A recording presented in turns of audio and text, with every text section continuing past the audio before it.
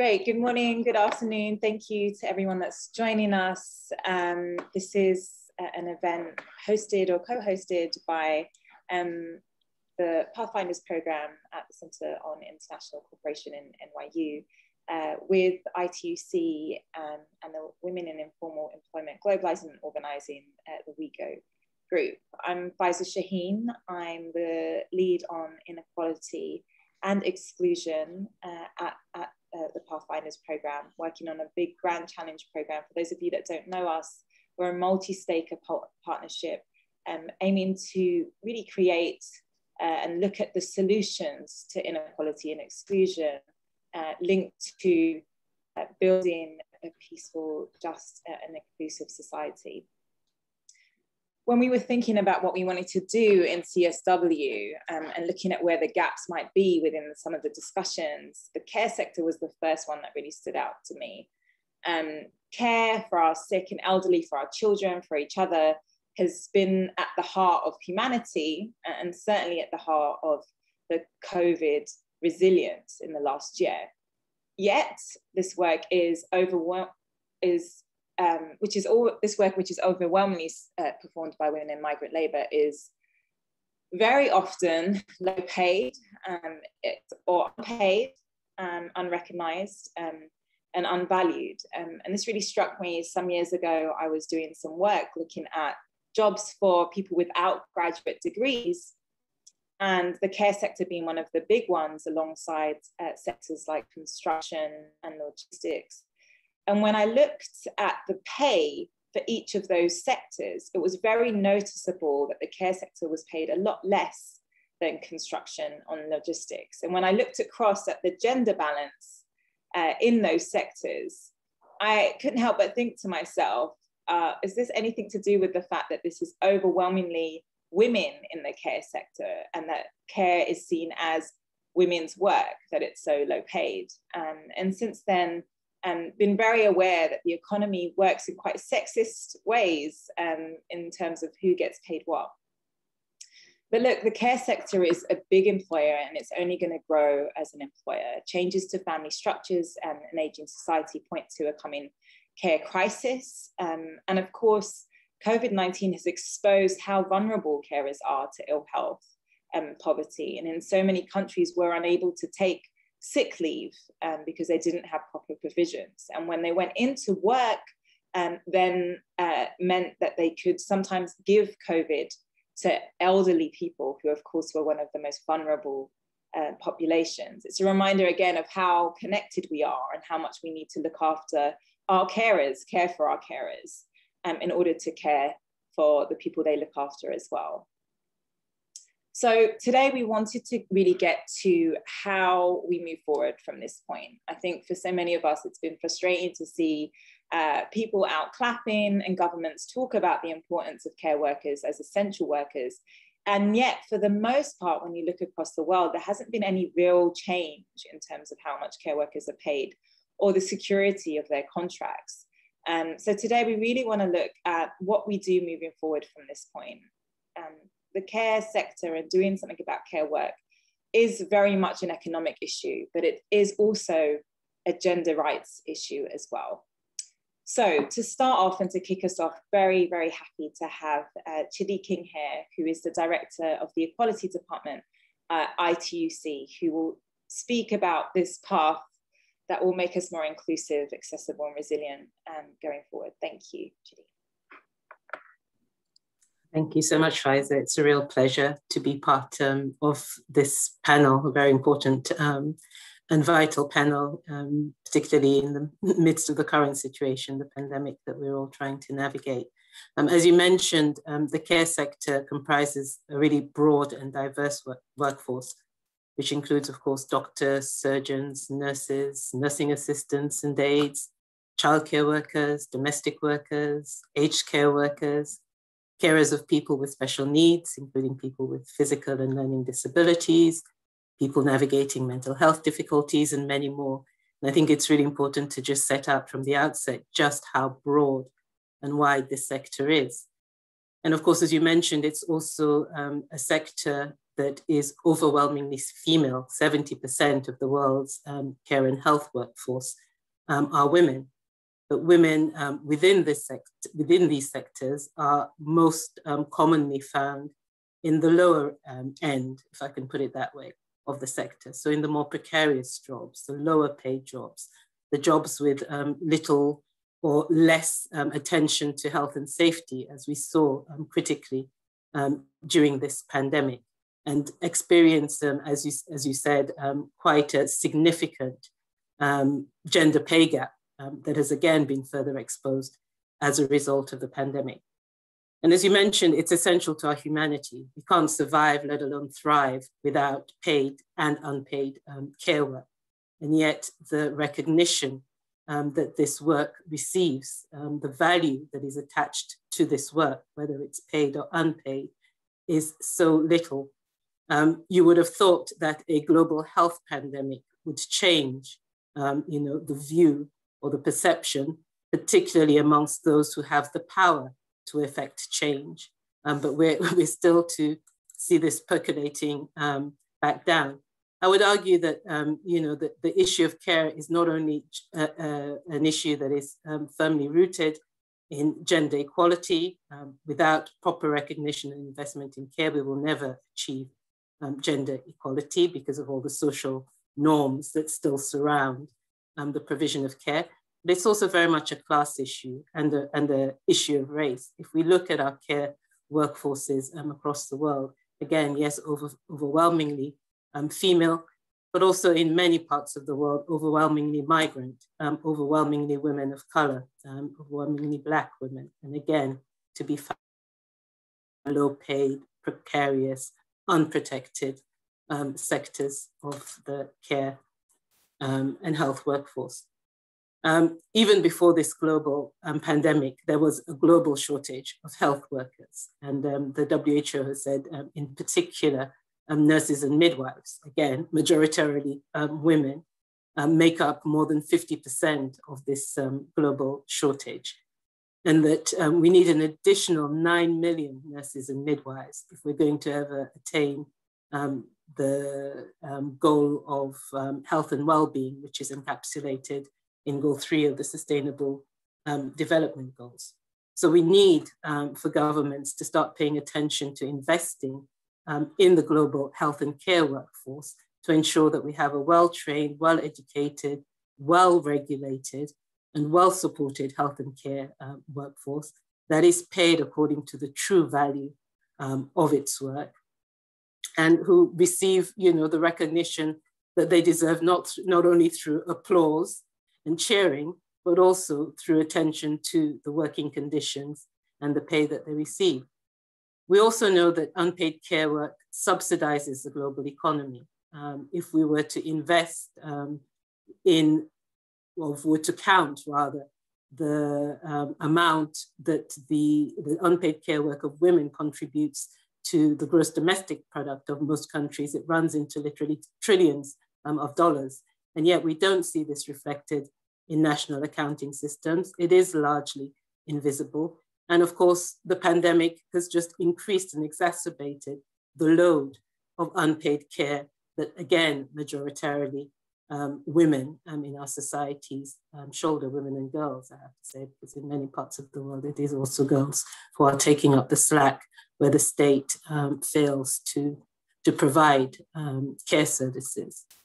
So we know that even before COVID-19, women were performing, let's say, 3/4 of all unpaid care work, which impacts negatively on our ability to access full-time, productive and decent work, to remain in and advance in work, and that the pandemic has further exacerbated and deepened pre-existing inequalities around gender, class and racial lines, for example.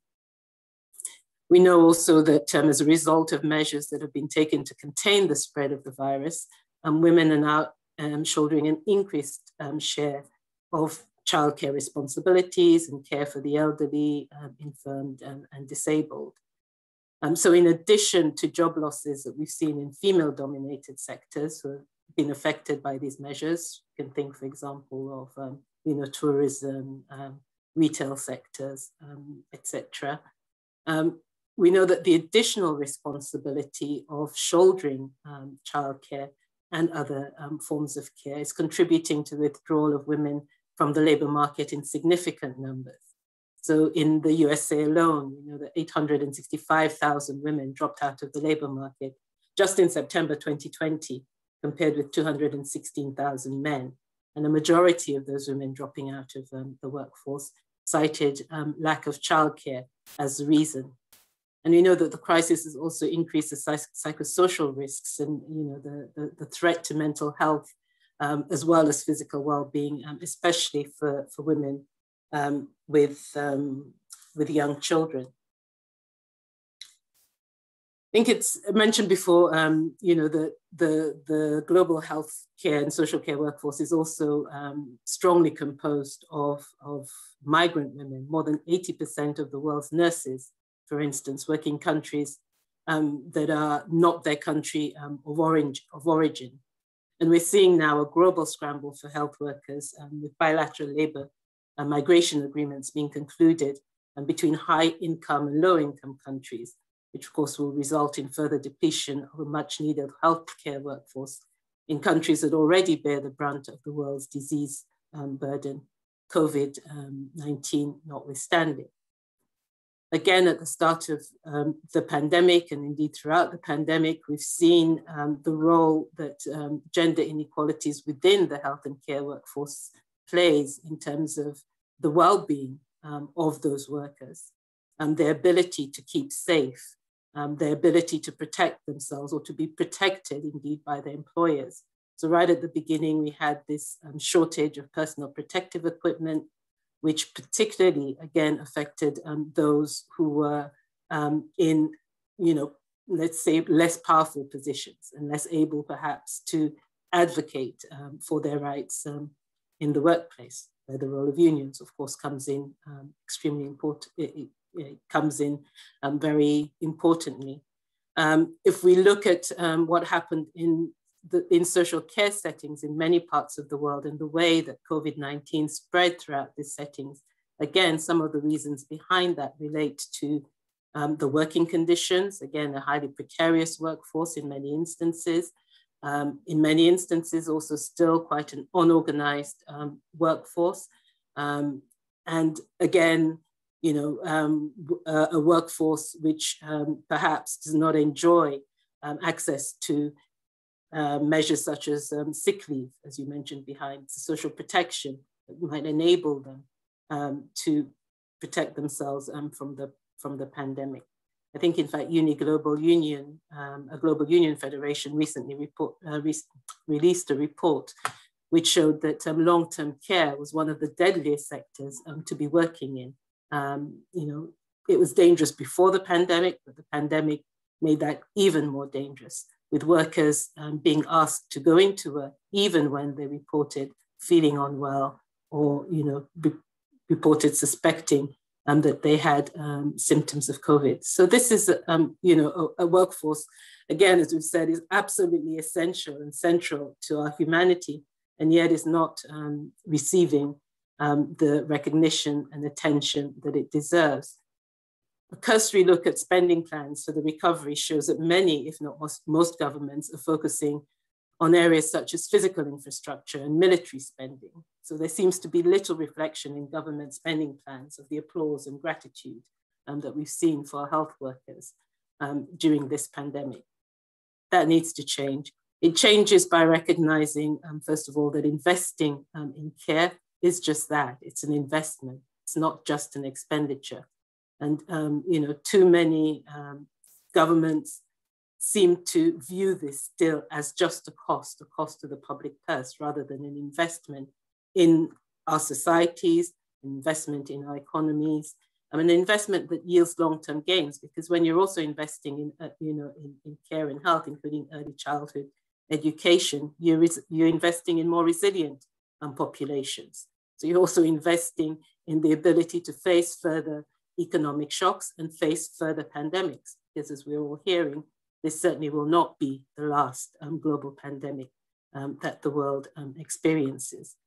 From the ITUC perspective, and along with the Women's Budget Group, who prepared a report for us, we commissioned a report quite a while back, I think back in 2016, and another one in 2017, that showed just a 2% increase in GDP, or 2% investment of GDP in care services could yield millions of jobs and improve or advance gender equalities. It could eradicate, or at least help to eradicate, some of the inequalities that are so deeply entrenched in our labor markets.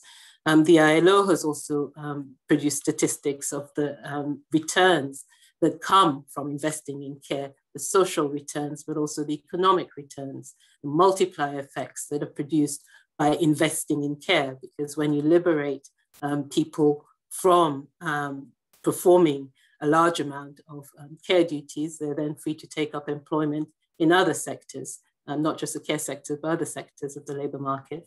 So it is an investment, and it's an investment that's needed now. If a global pandemic doesn't point the way to the necessity of that investment, we all have to ask, well, what would? So I think I'll end there, because I think I had just 10 minutes in the introductory remarks, but I'll end by saying again that message that, now is the time for investment in care.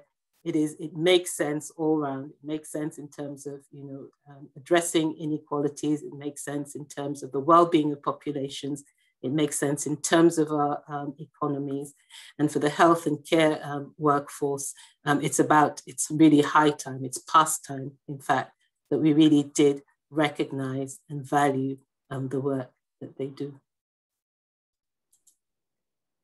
Thank you, Chidi, for that overview. I mean, it's very frustrating when you lay out the arguments, and every time I always think this is a real win-win. What is really blocking this? And I'll come back to you with that question a little bit later. And also, I guess what I'd really like every one of our speakers to think about is there anywhere that is getting this right, or at least moving in the right direction? Are there any examples that we can look to, that we can learn from? It's really important in the work that we do at Pathfinders to put forward some of the solutions. So I'll come back and pick on you again on that. Thank you, Chidi.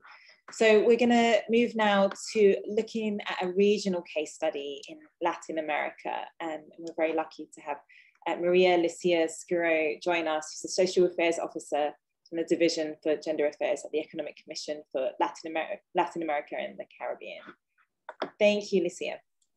Thank you very much, and thank you for the invitation. We are very glad to share this morning this event with you. And thank you very much, Chidi, for talk about these important issues. Maybe I can present and share with you the figures for Latin America and the phase that is taking this crisis for the women in Latin America and the Caribbean, with the exactly diagnosis that you mentioned and you introduced for all of us.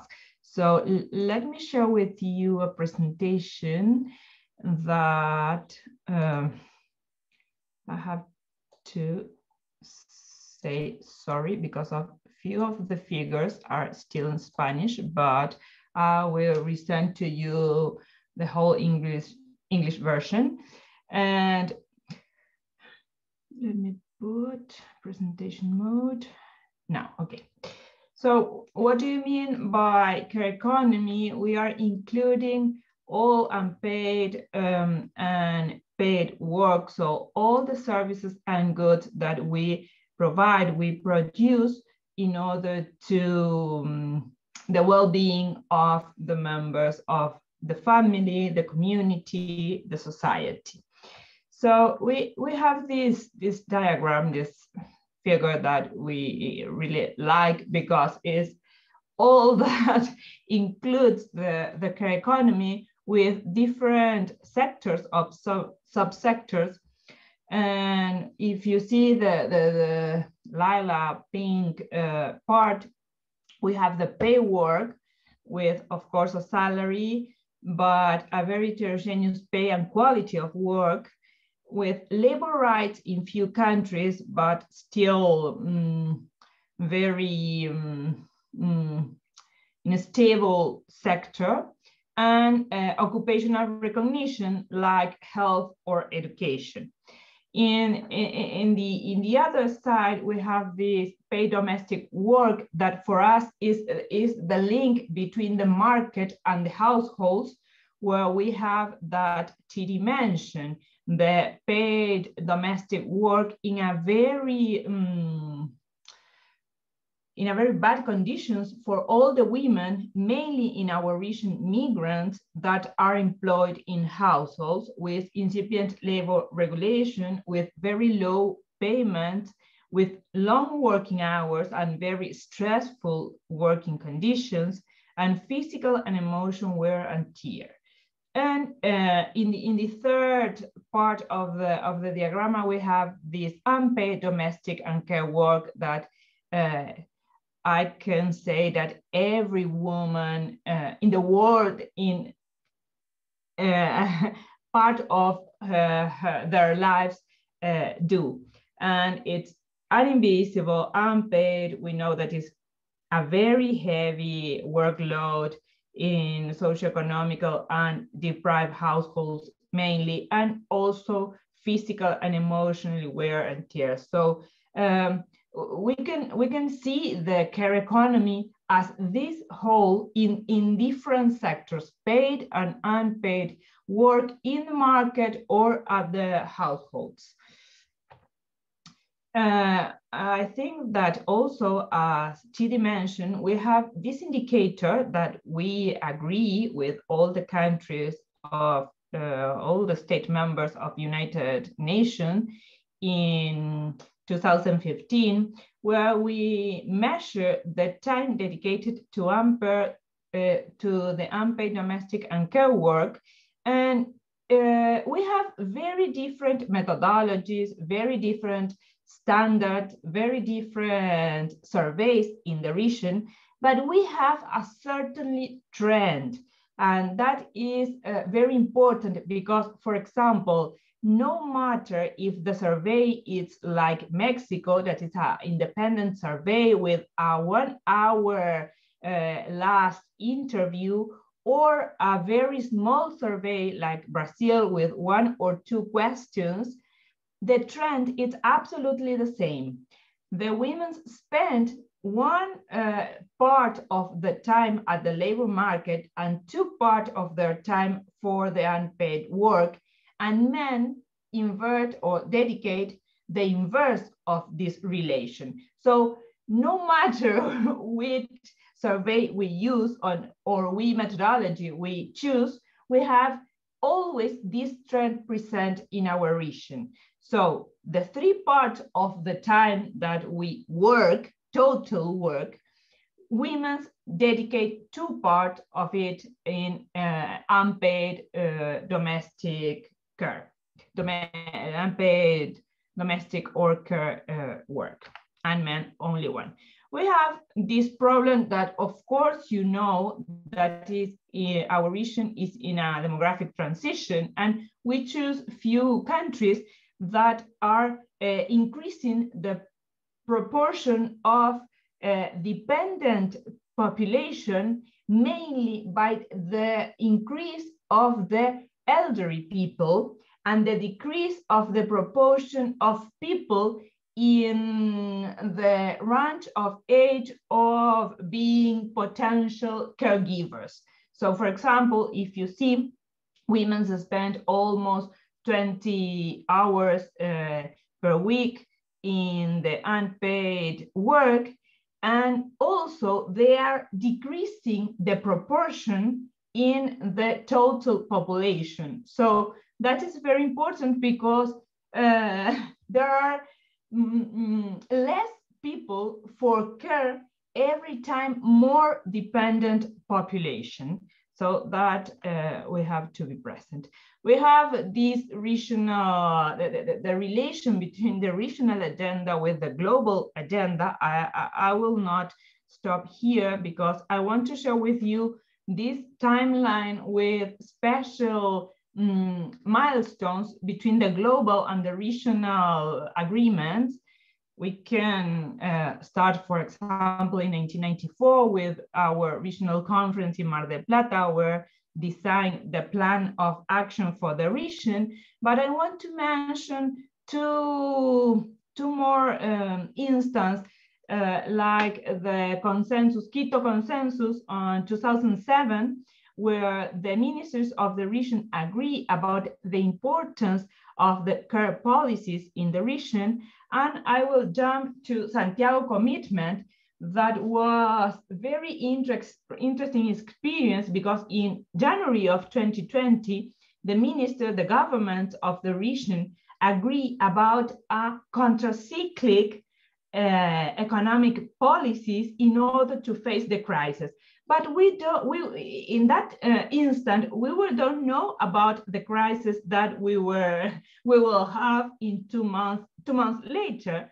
So that Santiago commitment was very, I don't know the exactly word in English, but was very advanced or very visionary, because of this commitment about pay special attention for the government with the impact of the crisis for women. So in March 2020, when the pandemic installed in all over the world, we really called off the ministry and all the governments again in order to say, we reaffirm, you adapt this commitment. And in April, we have a very interesting meeting with the government about ratifying or adopting or confirming, reaffirming all that we agree in January. And we start working with them in our observatory in order to monitoring all the measures that the government were designing and implementing in order to face the crisis with gender perspective. As I mentioned, in our gender regional agenda, 4 years ago, we determined this structural challenge of gender inequality, socioeconomic and inequality and poverty, sexual division of labor, patriarchal cultural patterns, and the concentration of powers. And we start work with the government in these 4 structural challenges for gender equality. And I have few figures in order to reaffirm what Chidi was mentioned. The GPD in the region fall more than 7.7 percentage points, and the women's participation, the women's economic participation fall 6 percentage points. But the unemployment rate for women rise up to 22.2%. And that is very, very concerning, because we are talking about more than 10 years of regression in the progress, in the advancement of women incorporating in labor market and economic structure of our societies. So we have here a very important point about how we will reactivate our economies, putting or rising, I don't want to say helping, but supporting the reinsertion of women in labor market. The 23 million of women will live in poor households, and we have 23 more million. So we have 118 million women living in poverty in poverty households. So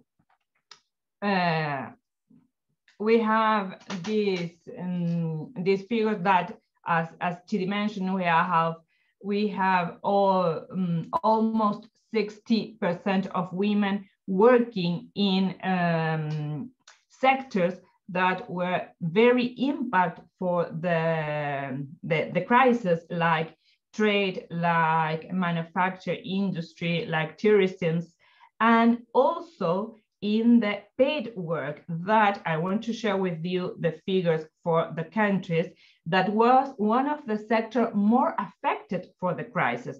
For example, if you see the first country, Chile, the employment at the paid work at households decreased almost a half to 46.3%.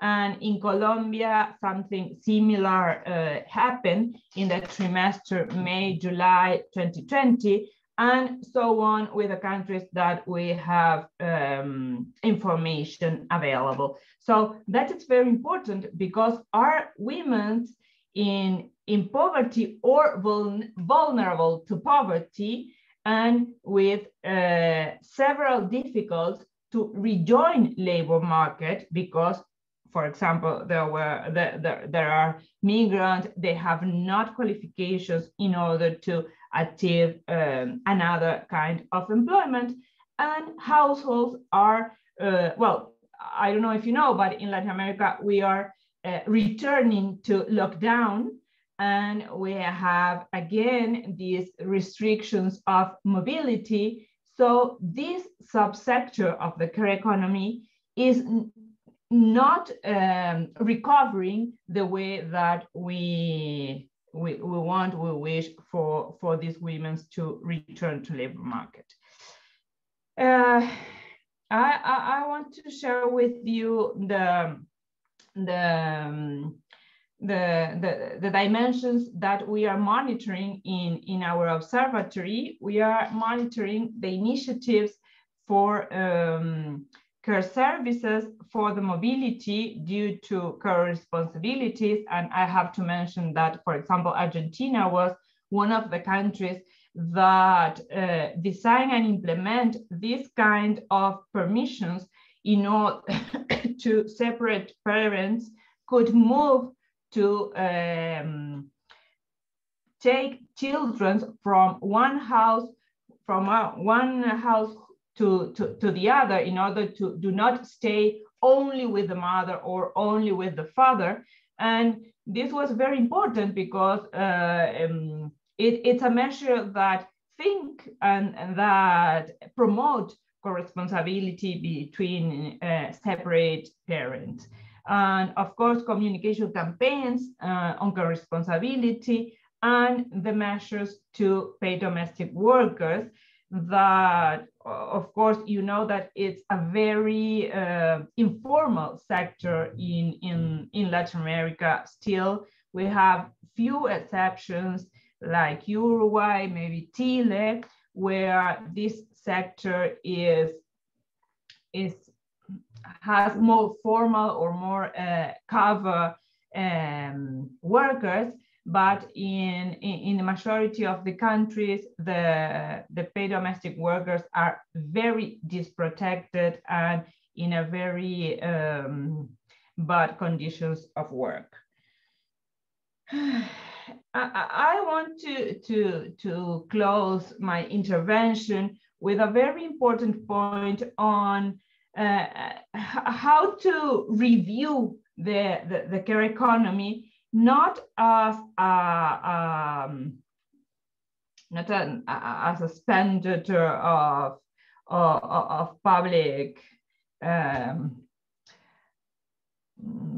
budget, but as an investment, as Chidi mentioned. And we want to fulfill this diagram with figures, with information about, for example, how many jobs we can create in a care economy, generating income for persons employed in the sector if we reactivate the economy, taking the care economy as one of the motor, one of the dynamic centers for the recovery. This can increase consumption and have effects in the global economy activity, generate of fresh resources through taxation, o sea, to fiscal incomes, and invest in integrated policies and systems. Mexico has one of these studies calculating all this way of the virtual circle of the investment and care economy, and we are working from ECLAC with Chile, Uruguay, and maybe Costa Rica in order to have these figures for these other 3 countries. So in order to have evidence to support this thing that we raise about care economy is not a expenditure, but is an invest for the recovery of the economy. Well, we have few examples of care system in the region. I will leave with you the presentation with all the links for the countries and the cities of the region. And yes, I will stop here and continue with you in order to comment and share after the others' interventions. Thank you very much.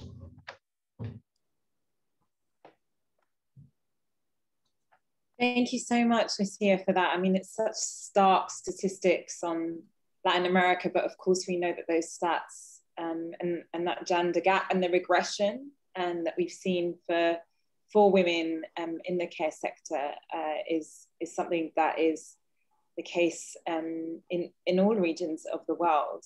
And that point about the disproportionate impacts of women also then means that in plans to so-called build back better or look ahead to how we recover, women have to be put on the forefront of that. And certainly, you know, looking at some of the budgets and investment plans that are coming out of countries right now, we don't see that. And again, it's frustrating for that to be overlooked, for such a big part of the population to be overlooked in that way. I'm going to come now to Rachel Moussié, who is from WIEGO. She is the Deputy Director of the Social Protection Programme, and we'll talk about a very important aspect of this discussion and of care and women and gender, which is informal workers. So I'll hand over to Rachel. Thank you. Thanks, Faiza, and thanks to Chidi and Lucía for the comments so far. I think they've really set the tone and also the issues for the discussion. I'm going to focus more on informal workers within the care economy and also the care needs of informal workers, building on some of Lucia's analysis of domestic workers. So just by way of introduction, for those who are not familiar with WIEGO, WIEGO is a global policy research and advocacy network that supports informal workers and their organizations to advance their labor rights and secure their livelihoods. Our membership includes workers within the urban informal economy from 4 occupational groups where women are likely to find employment in the global south. This includes domestic workers, home-based workers, street vendors and market traders, and waste pickers. Work in these sectors is characterized by high levels of vulnerability and low earnings. So let me start with some of the analysis that we are hearing from domestic workers about the way in which the pandemic has hit them. The situation of domestic workers during the pandemic acutely highlights the paradox of the essential care worker. In some countries, domestic workers providing direct care services or working for other essential workers were categorized as essential workers themselves. This brings both visibility and recognition, but does not necessarily come with improved working conditions, access to social protection, healthcare, or personal protective equipment. In fact, it ended up forcing some domestic workers, even those who are high risk, such as older workers or those with comorbidities, to continue working, thereby putting their lives at risk. A regional survey of over 2,700 domestic workers in Latin America, conducted by the International Domestic Workers Federation, finds that across the 14 countries included, most did not have clear policies during lockdown periods on whether domestic workers are essential workers. And the lack of clarity led to worsening working conditions due to either more or fewer hours of work, changes in work modalities and arrangements, and increase in violence, mistreatment, and labor rights abuses. For instance, live-out domestic workers, some ended up living with their employers throughout the lockdown period to provide paid care work, and gave up on their working hours and their privacy, and were not compensated for the additional workloads that they had to carry. So in addition to that, as Lucía has mentioned, many domestic workers also lost their jobs during the pandemic. And the informality, the informal nature of domestic work across the world prevented many domestic workers from accessing emergency social insurance measures, such as unemployment benefits, sick leave, or redundancy payments. The emergency cash and in-kind transfers, which we saw sort of exponentially increase with the start of the pandemic last March, they were set up to reach, some of them were explicitly set up to reach informal workers. And though coverage patterns varied across countries and regions, we saw that generally documented and undocumented migrants faced specific exclusions, excuse me. And the IDWF study found that only 60% of domestic workers surveyed across Latin America received any kind of emergency relief, be that cash transfers or food relief. And that when they did receive relief, this was too little to meet the needs of their families. This finding in Latin America amongst domestic workers corroborates our own research at WIEGO in the first round of our COVID-19 and informal economy survey in 12 cities across Africa, the Americas, Asia, and Europe. Only 40% of respondents said that they were able to access emergency relief measures. The main barriers to access was that they were not aware of the relief or they were not eligible for the relief.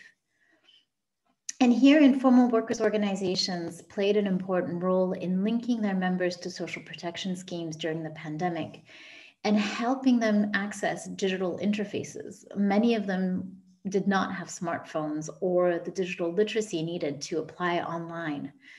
Workers' organizations also provided relief when the state did not, for instance, by distributing food packages and providing shelter to domestic workers who were facing violence at home during the lockdown.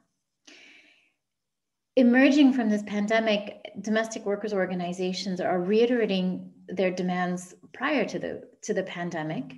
So the ratification of ILO Convention 189 on domestic work and Convention 190 on violence and harassment, improving compliance with existing legislation that protects domestic workers and obliges employers to cover their Social Security contributions. But in addition to that, there are specific demands that are emerging out of the crisis. So clear health and safety protocols to reduce the risk of transmission, access to emergency relief and vaccines to all domestic workers, including undocumented migrant domestic workers, on which so many national care systems rely on.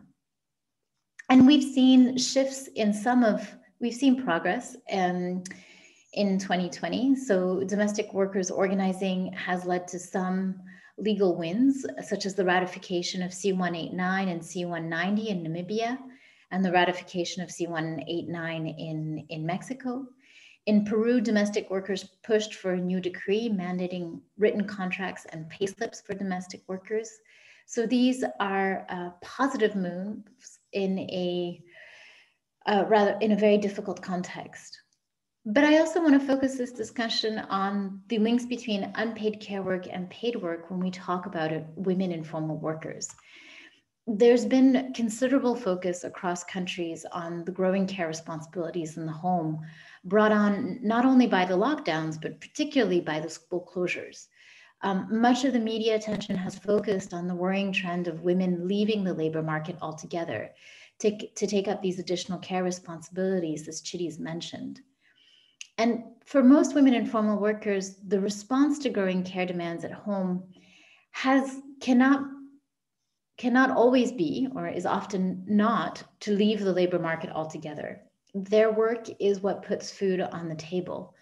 As noted, many are not covered by social insurance schemes, and their own family and community networks are strained due to the massive loss in earnings.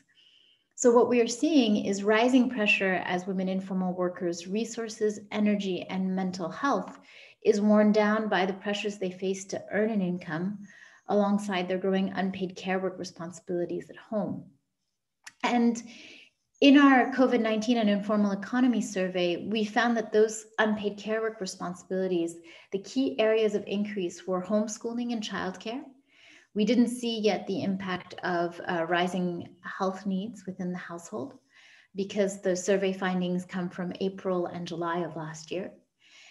We also saw that an increase in unpaid care work was due to indirect care, so mainly around protective measures around hygiene and just for informal workers who were working during the pandemic. When they would come home, there were a lot of activities around washing and sanitizing, etc., that took up a considerable amount of time.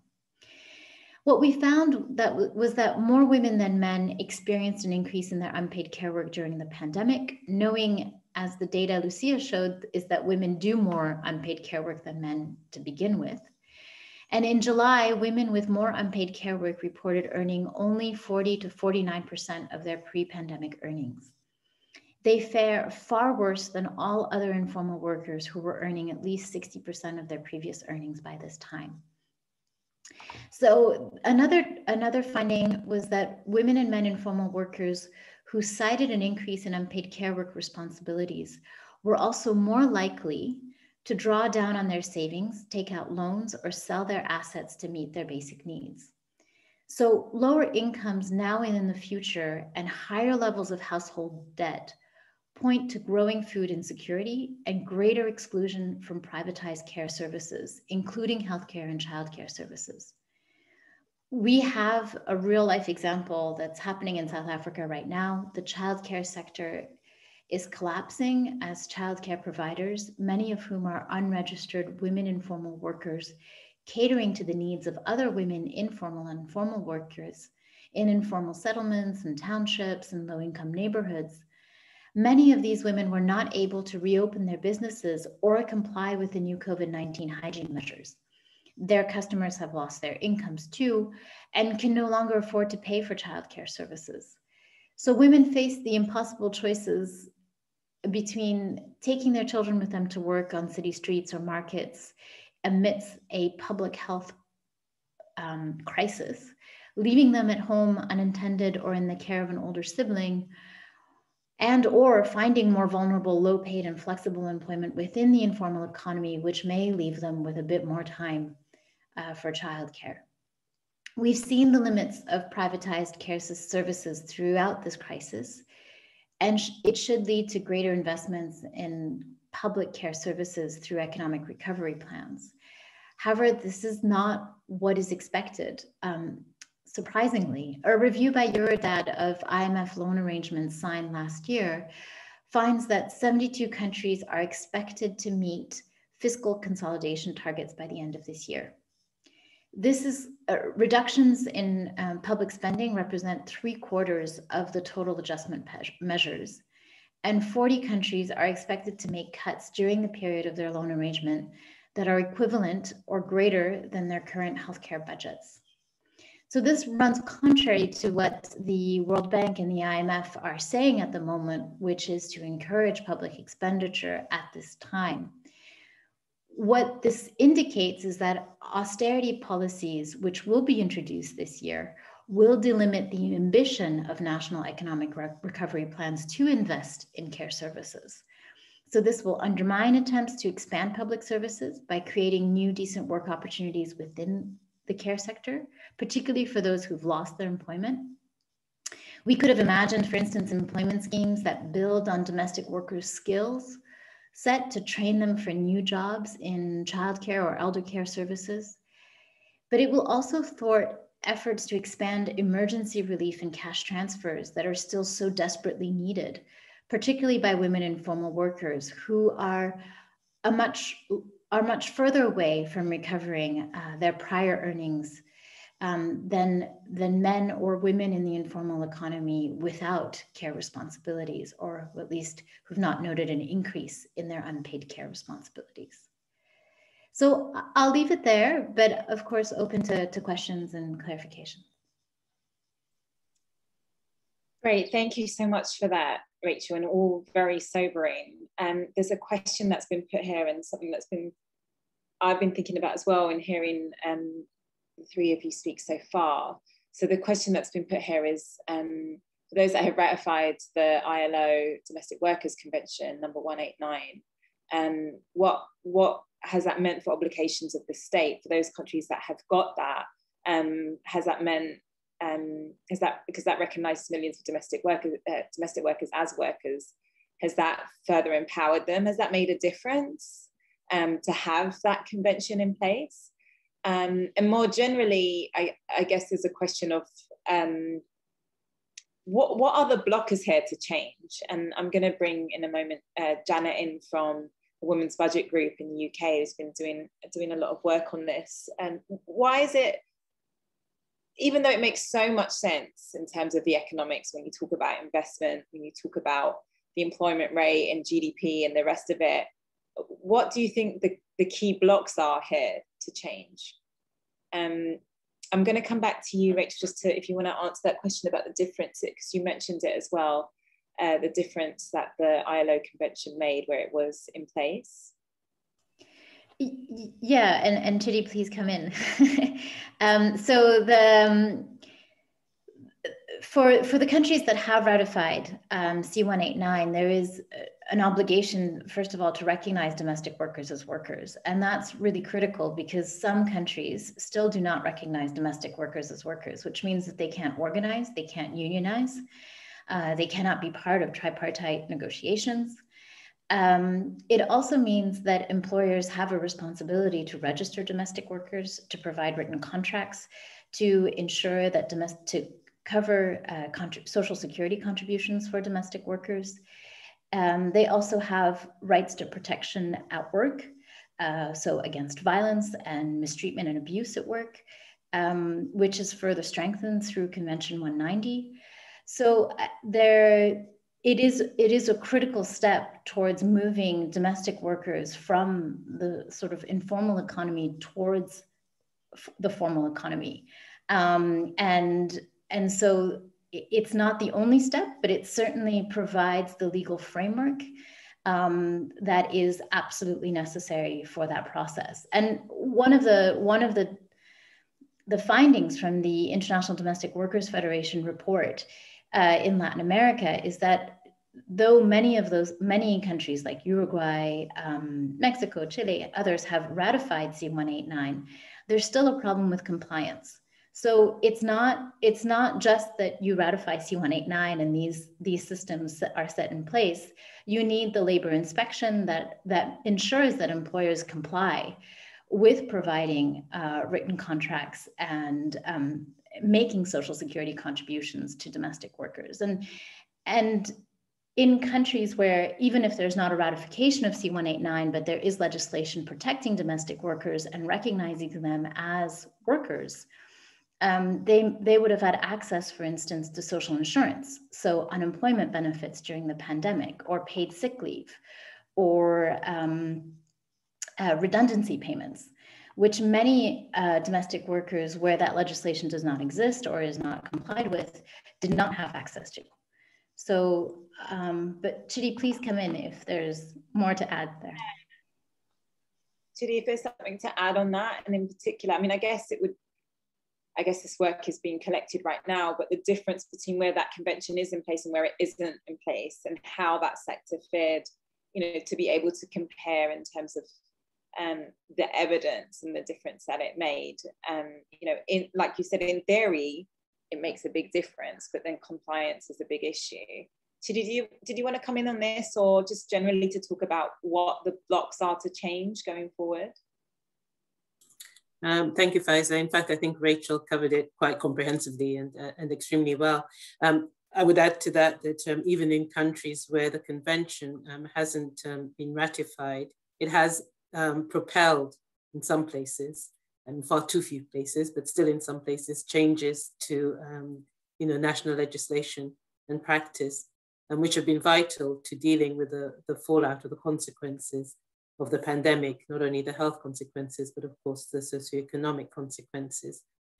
So as Rachel mentioned, it's a tool, it's a necessary tool, but I mean, it's not a panacea. And even in places where the convention is ratified, we've not necessarily seen the sorts of inclusive measures for the protection of domestic workers and other workers in the care sector who are in vulnerable or precarious forms of employment.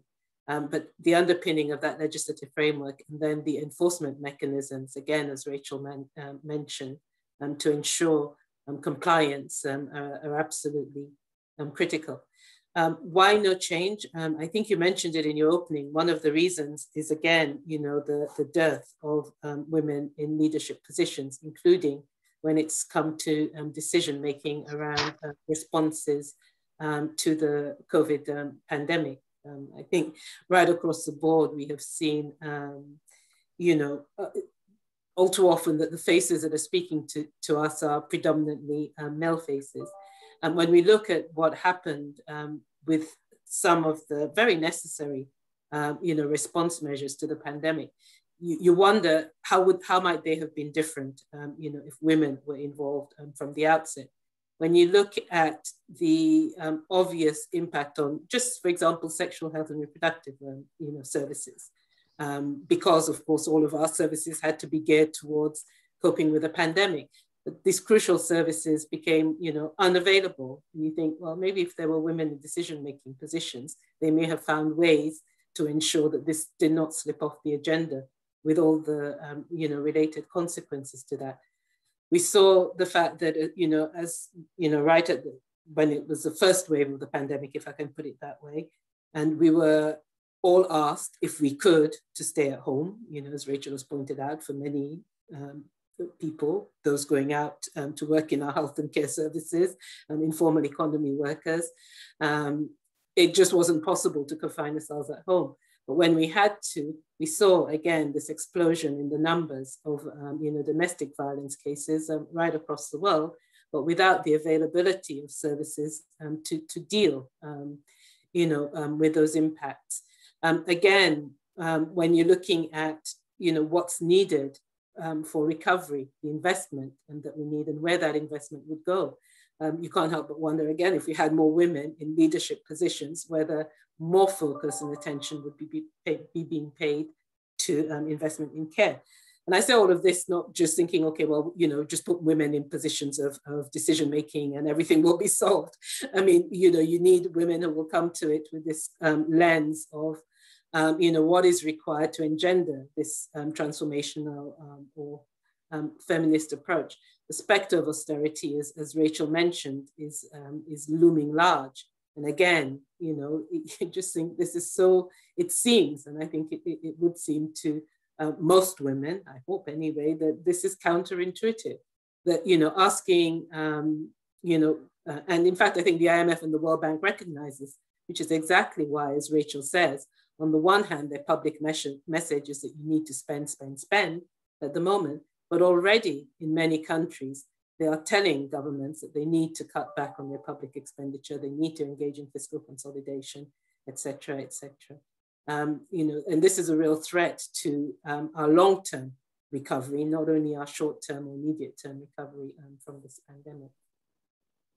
Absolutely, thank you for that, Chidi. And just the experience of austerity in the UK was absolutely, it was off the backs of women. And I'm going to bring Janet in from the Women's Budget Group, and they were very good at showing this. It wasn't just women, it was minority women that were most affected by austerity. And we know that is a pattern likely to be repeated. It doesn't, every time you show it, it doesn't seem to affect how behavior changes. Before I bring you in, Janet, let me just bring in Lucía and Nantha. Thank you for your questions on here. And if anyone wants to ask more questions, please put it in the Q&A. Also pointing out that in Latin America, there has been a decline in female employment that has been steeper than it has been for men, where there is data available. Did you want to comment on that or come in on anything else in regards to the blockers of change?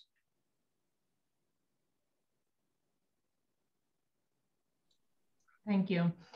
Yeah, I want to take the last intervention of Chidi about this trade between the fiscal effort in order to do not exploit the debt of the countries, but also the need and the urgency to invest and to really spend in the people that is vulnerable and the women's vulnerable to poverty and in risk to lose the economic autonomy, losing the jobs and losing the space in the economy.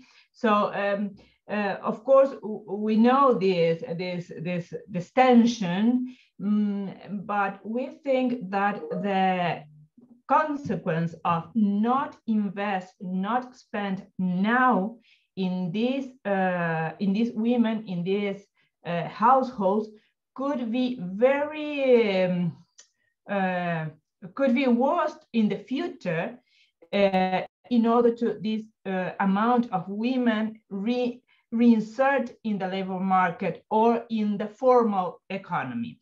We have a few proposals from ECLAC, and one of them is, for example, to include the domestic workers in the first line of the vaccination national plans in order to assume that domestic workers and caregivers are part of these essential sectors as education and as health, and are, as Rachel mentioned, a sector with very low percentage of social security, health insurance.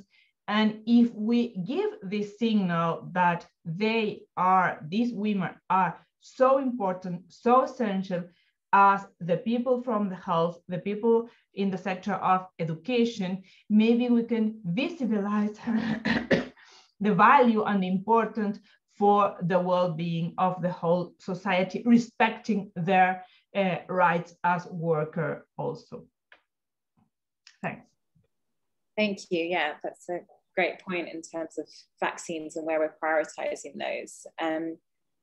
We've been joined by Ian Golding too, who's a professor at the University of Oxford, who's going to be speaking in a moment about how we compensate essential workers better and what we do on the care economy. At this point, I wanted to bring in Janet Beach, who is the chair of the UK Budget Committee, who I invited to really reflect on some of the comments that she's heard today and more about the work that they're doing in the Women's Budget Group. The Women's Budget Group has been very critical in pointing out that not just the impacts and disproportionate impacts of women on women and the importance of the care sector, but also making the point that when we talk about infrastructure investment, social infrastructure is just as important as the bricks and mortar infrastructure. So I'll bring Janet in here. Thank you.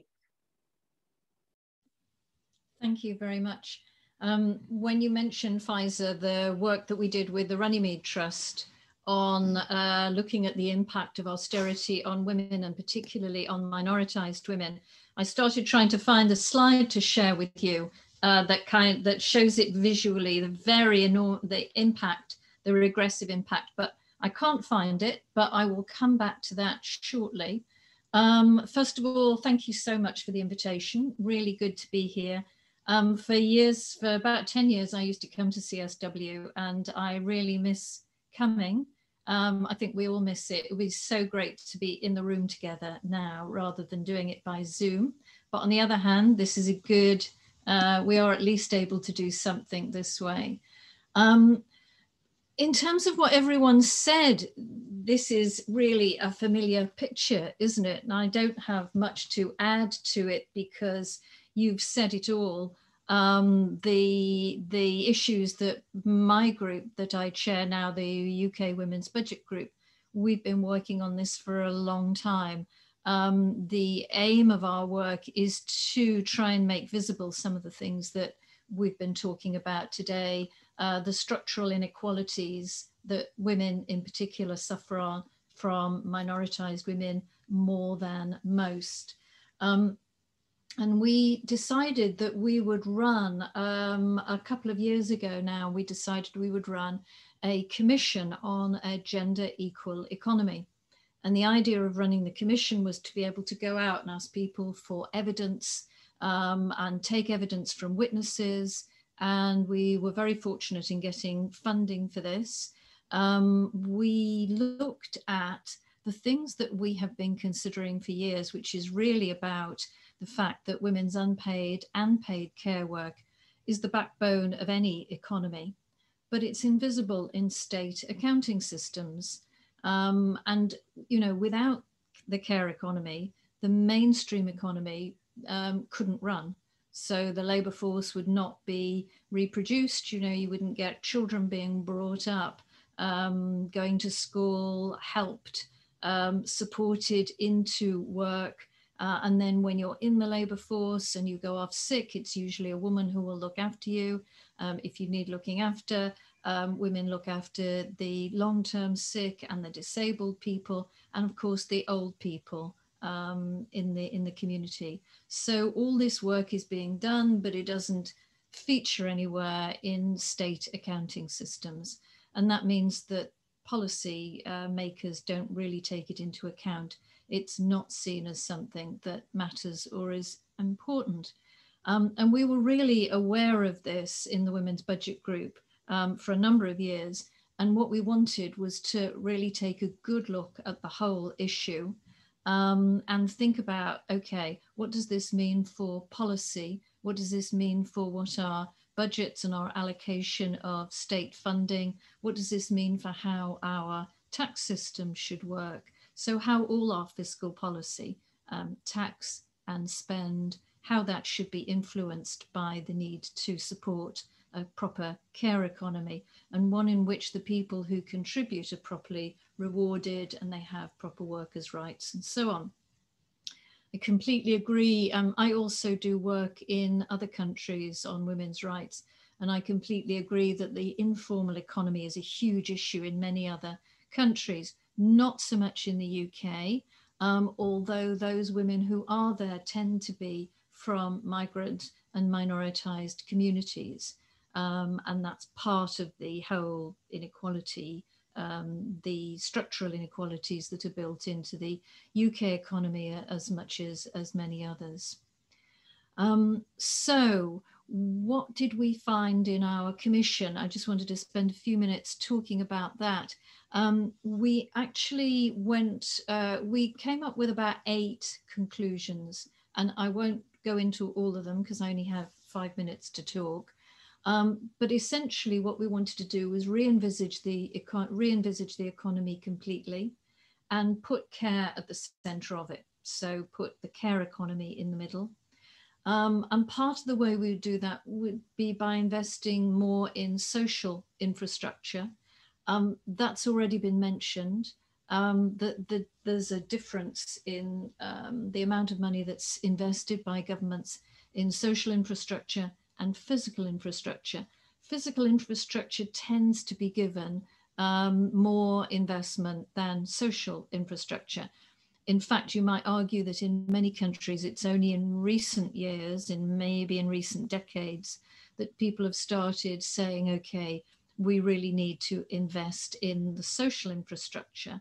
And one of the things we wanted to see out of our Care Commission, one of our recommendations, was that the UK should adopt a universal care service. And this would be financed centrally by central government. And it would be connected to our National Health Service, which already runs a free at the point of use health service, which is available to almost everyone. There are some exceptions for people who are not in the country, who have uncertain migration status, but otherwise it's available to everyone. And we wanted to see that as a way of restructuring our care sector and making sure that it was well trained and well paid. And at the moment, it's neither. And everyone loses from this, the women themselves, but also those people who are cared for. The second thing we wanted was free universal childcare provision, including early childhood education and activities before and after school. So wraparound care to allow women to work as well as having children. We wanted to increase the training that's provided for childcare workers and their qualifications and their pay.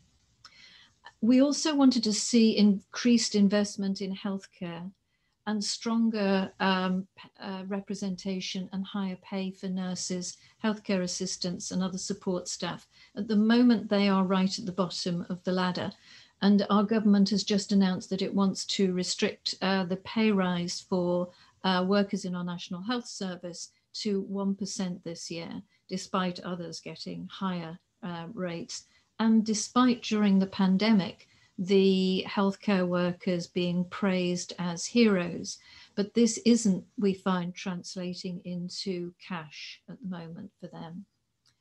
We wanted to transform the worlds of paid and unpaid work. And by that, we mean we want to make it easier to combine paid work and caring and create equal legal entitlements, equal sharing of parental leave in the first year of a child's life, that sort of thing. We wanted to cut the full-time working week to 30 hours and provide a guarantee that workers will always have enough hours to meet their income needs. And some of that would be underpinned by a minimum wage based on the real cost of living.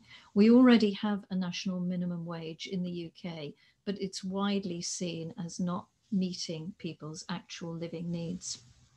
We made a number of other recommendations about how the social security system should be improved, how the tax system should be improved, and we wanted to refocus, which I can say a bit more about later if people are interested in.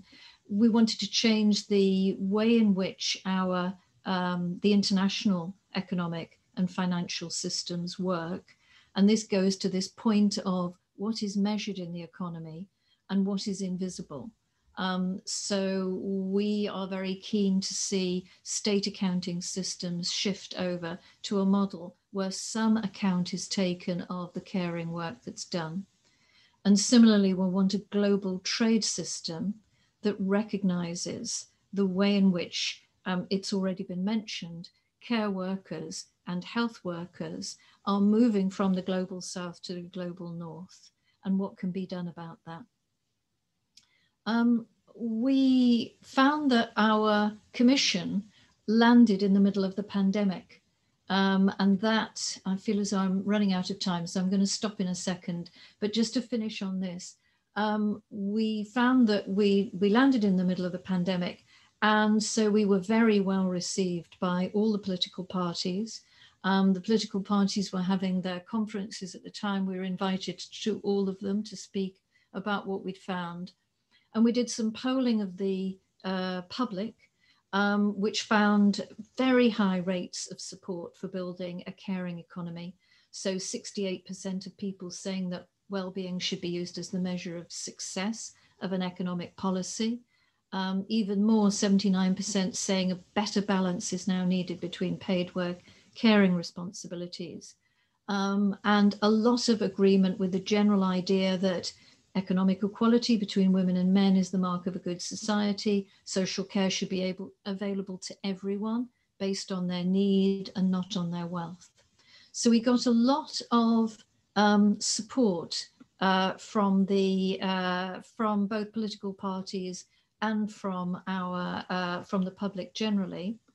How this will be taken forward is unclear at the moment, but we hope that, I can say more about what we think we might do to take it forward, but we hope that it will make an impression and that people will start to think a bit more deeply about the problem of caring and the fact that caring is simply disadvantaged and disregarded in many economic discussions at the moment.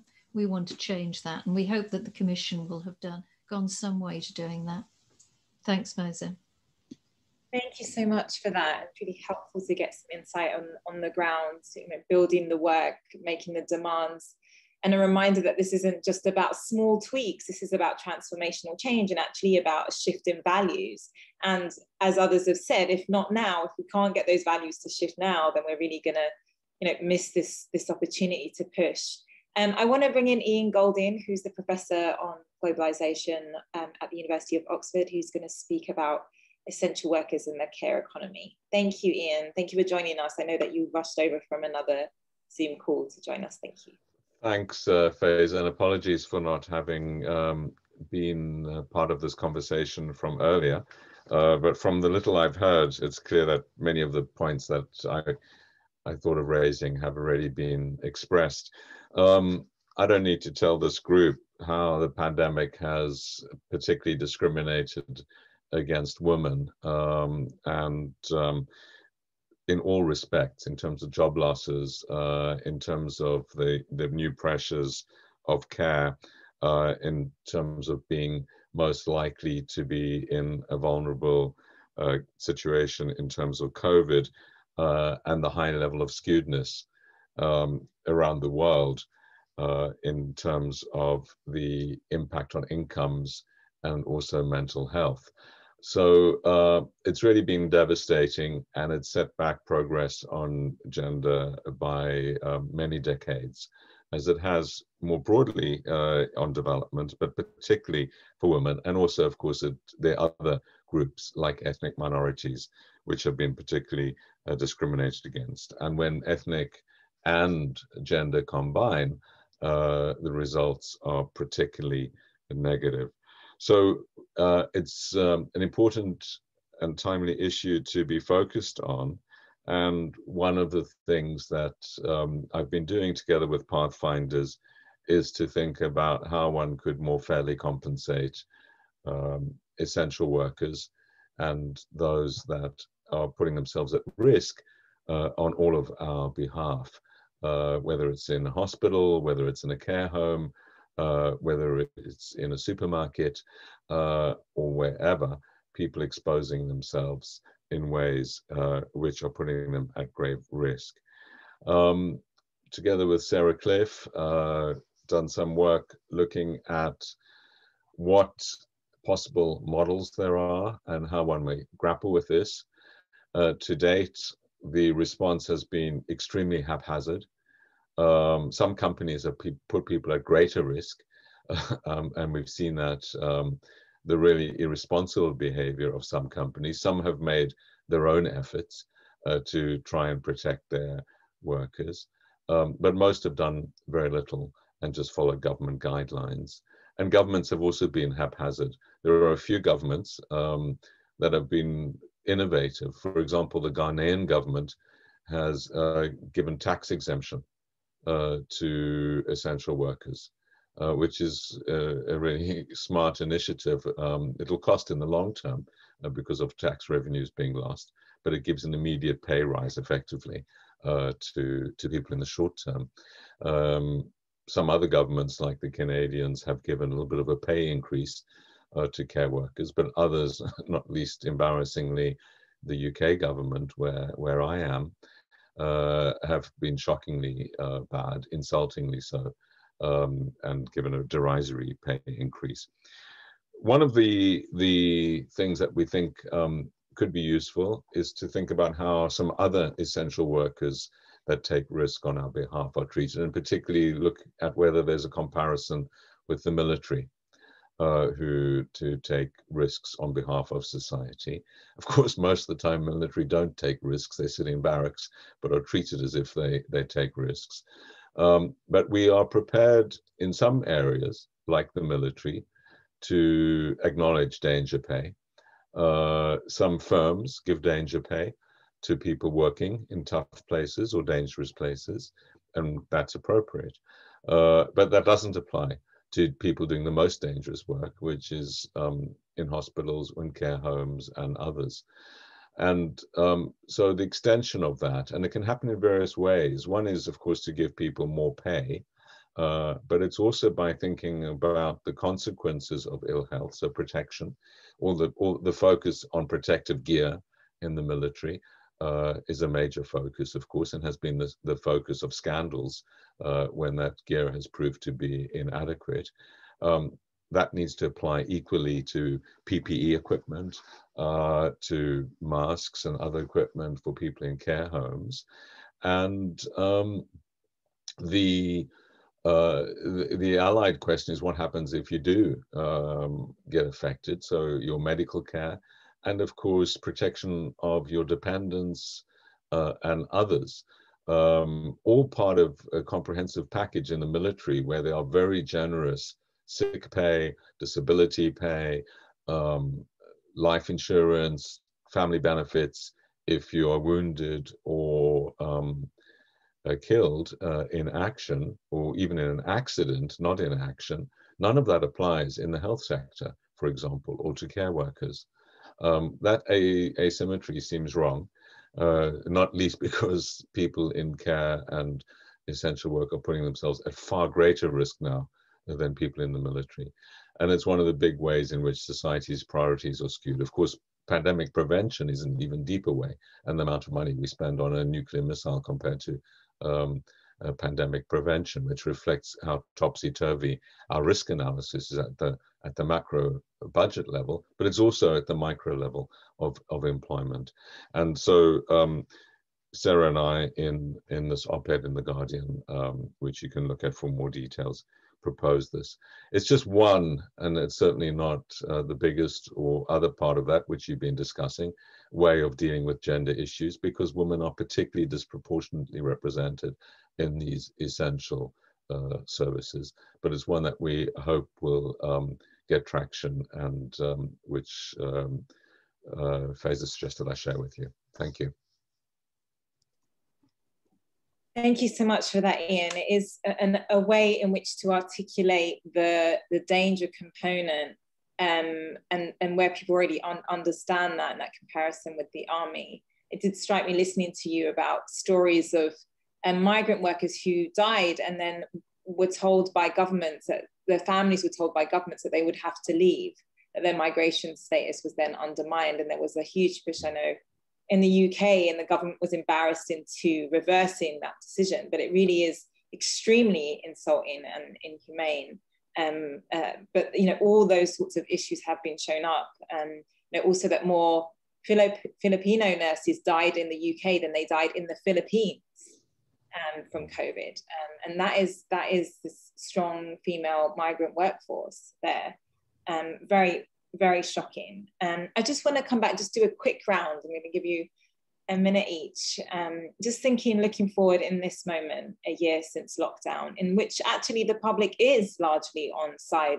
Various polls around the world show that people do want progressive change, that they do want more investment in healthcare, they do want care workers and essential workers to be properly compensated. What do we do right now? What is if you could say that action, the focus, and you might want to talk about the focus of your organization, but is it, building movements? Is it about organizing? Is it about research? Is it about policy ideas? One thing that I said this time last year, and unfortunately the International Women's Day was still, lockdown, was that we need to use those moments to have a march for carers. And focus in on making sure that we are raising that point, because I think not everyone can see how crucial care is to bringing about gender equality. If we solve the care issue, that will be a lot of heavy lifting to getting gender equality, and yet it doesn't get the attention it deserves, even within kind of left circles or progressive circles. I'm going to start with you, Chidi. What's the one thing you think we should be focusing on in this moment? Wow. Okay, one thing. That's I wouldn't be able to narrow it down to one thing. It's all of the things you just mentioned there, Faiza. I think also recognizing the political economy of care, because that's a lot of what is behind all of this. It's about who makes the choices, where the political will is, it's not about evidence anymore. We have the evidence. We know what, investment in care means. I'll just mention, and absolutely what you were saying about mobilizing, about seizing this moment where attention is, of course, so much on these sectors, and the will of, large majorities of the population is behind them as well. So the Global Union Federations, along with WIEGO and the International Domestic Workers Federations, organize on the 29th of October each year, a Global Day of Action. So, we're calling on everybody to participate in this, to put the needed pressure on those who are holding the purse strings, to recognize that actually this is what people want, and does have, some political muscle behind it as well, this demand. Great, thanks Chidi for that. Lucía, what's the thing to focus on in Latin America? Thank you very much. Well, we think that the role of the state is very important. Public policies are central in order to go through the crisis.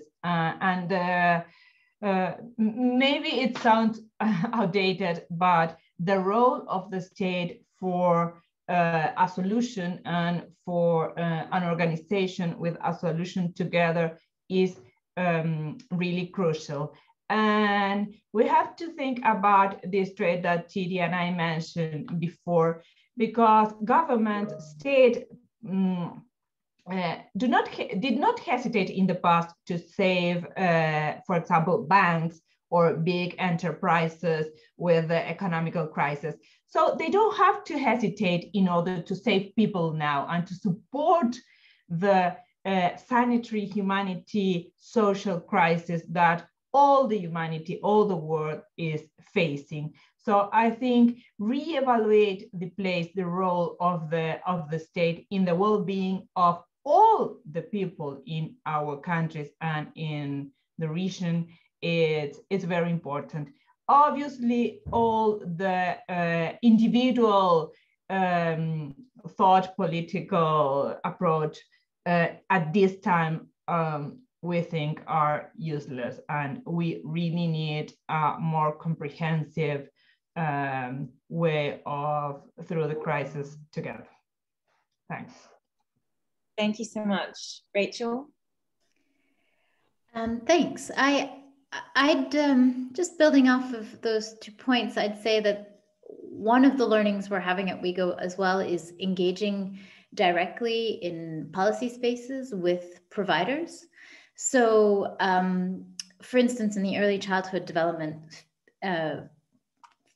policy space, there's often very little recognition that women who are parenting in the global south are also workers, and that they are women informal workers, and trying to make those links between those within the childcare sector who often don't take a feminist or workers' lens to care. Also consider, what does it mean to expand childcare services? What are the implications of expanding childcare services for informal workers? What does it mean? What does decent work look like for childcare providers? How do we rethink the models that have been promoted even within the ECD community for low cost and inevitably low quality childcare services? And that's just an example, but I think that actually engaging, we can do the same thing with those who are providing elder care services. When we think about privatized healthcare or public healthcare services, making those links within the care sectors that are deeply, we're working in silos a lot of the time, and not considering these sectors as spaces for the feminist movement to engage, as spaces for the trade union movement to engage. And many of the policy discussions don't consider workers and don't consider women's rights in their discussions, actually. So I think that's a space for engagement that is certainly opening up for us, and I think could is promising, and mobilizing around the Global Day of Action, as Chidi's talked about, expanding that to policy space, to those in policy spaces in global childcare, the global ECD community, or the global community around older persons. I think that would be a big first step. Great. Yeah, we need to be in more spaces. Basically, we need to make these points in more spaces. Janet? Yeah, I completely agree with what Rachel's just said about women's voice. As long as women are not in decision-making roles, they're not going to be their needs are not going to be taken into account. So I think that's the most important thing. I think local research is really useful in taking it forward. So one of the ways in which the Women's Budget Group in the UK has been successful is by creating an alliance between activists and academics, so you get the benefit of that research.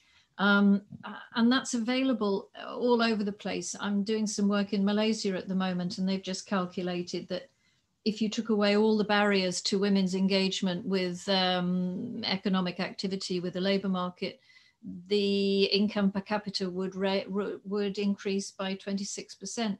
Now, those are very impressive figures, and the government should be taking notice of them, but they're not.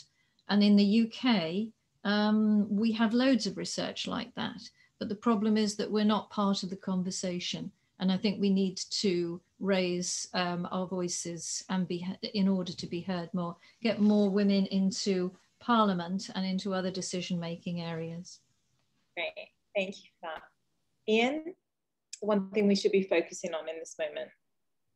Implementing the decisions that you all have been, what you've all been saying. Great, thank you, Ian. And just to end on this, and thank you so much for those that have joined us. And we've recorded this conversation. We'll put it on YouTube. I was reading a study the other day, a polling of male and female care work, a lot like the issues that have been brought up. But one thing that really struck me is that not only were women doing more care work and it increased more for women, but women were complaining less about it. So where men had some increase, men were complaining more about being stretched and women weren't. So one thing that I want to say is that we need to complain more. We need to kick up more of a fuss, because we can't let this work go unnoticed. So thank you to our incredible speakers today. It's been really great to listen to you, and we really must use this moment in the various ways in which you've said. So thank you, and keep in touch, and we'll be putting this up. Thank you. Thank you all. Thank you. Bye. Thank you. Bye.